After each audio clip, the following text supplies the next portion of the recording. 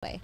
And I decided to fly to LA and audition. I got permission from my director at the theater to like take a weekend off and fly to LA. But there was something in me, honestly. It was a total God thing. Like I felt God say, go. I just saw the word go.